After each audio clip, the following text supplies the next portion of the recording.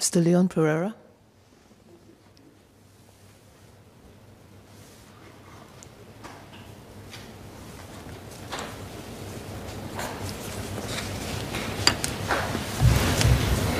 Madam Deputy Speaker, the member has filed a question on the proportion of rejected applications due to the job search and training requirement for the COVID-19 Support Grant CSG and COVID-19 Recovery Grant CRG for a subsequent sitting.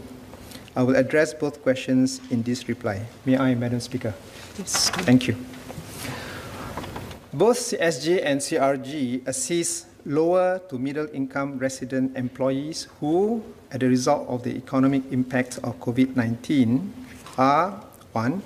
Involuntarily unemployed due to retrenchment or contract termination, 2. Based on involuntary no pay leave for at least 3 consecutive months, or 3. Experiencing significant salary loss for at least 3 consecutive months. CRG also supports self-employed persons who experience significant loss in net trade income for at least 3 consecutive months. Applications for the CSG closed on 31st December 2020, while CRG is open for applications until 31st December 2021. For both CSG and CRG, applicants experiencing job loss are required to provide supporting documents for their job search or training efforts. They can include attending job interviews or applying for training opportunities via government-linked touchpoints like the My Careers Future and My Skills Future portals. Employees who are employed but are experiencing income loss or on voluntary no pay leave are exempted from this criterion because they are still working or may be recalled to work and hence will face more difficulty committing to job search or training. SAP applicants who wish to remain in their current sector or trade can provide supporting evidence of their attempts to contact new clients or search for new business opportunities in lieu of job search and training. We have also implemented the COVID-19 Recovery Grant Temporary, or CRGT, which facilitates quicker assistance to those who are economically affected during this period of heightened alert. As it may be challenging for applicants to find jobs or undertake training under the tightened safe management measures, CRGT does not have job search and training conditions. Applicants failing to meet the job search or training criterion accounted for less than 1% of unsuccessful CSG applications and around 3% of unsuccessful CRG applications as of 27th June 2021. The member also asked about the CRG criterion for SAPs to fulfill their MediSave contribution obligations. All working individuals should regularly contribute to their CPF for their retirement and future health care needs. As SAPs do not receive MediSave contributions from employers, they are required to contribute to their own MediSave accounts based on their past year's declared earnings.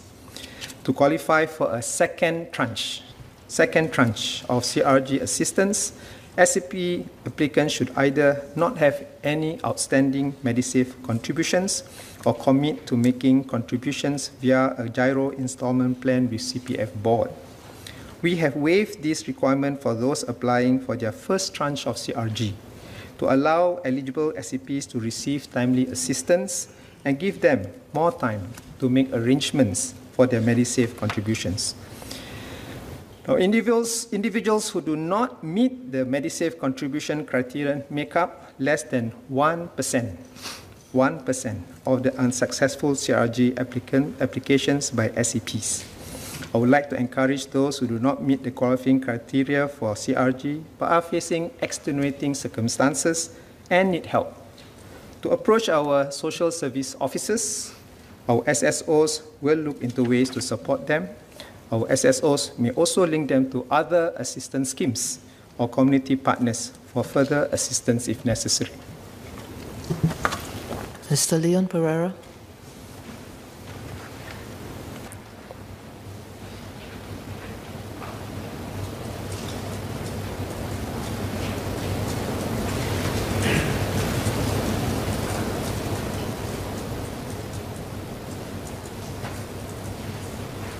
Thank the Minister for his reply and also the assurance that the SCPs who could not meet MediSave requirements constitute 1% of those who were rejected. Just one clarification. So the Minister mentioned that the government will consider cases where SCPs still have MediSave arrears if they will commit to an installment plan or a gyro plan going forward. Bearing in mind that some of the SCPs at the lower end of income may still be very affected by the COVID situation, would such consideration include allowing a time interval before a gyro plan kicks in? Because some of the SCPs who work in certain industries like MICE, for example, those that are tourism related, may still face very low income for quite some time, and they may be able to commit to installment payment of MediSave, but perhaps not so quickly or immediately. Thank you. Minister. As I mentioned, the number that's actually rejected on the basis of MediSave contributions is very, very low, less than 1%. This actually testifies to the commitment by the 99% or more SCPs who actually are very committed to grow their MediSave account. And I think we should compliment them and reward them and not, on the other hand, loosen too much on these MediSave contribution criteria.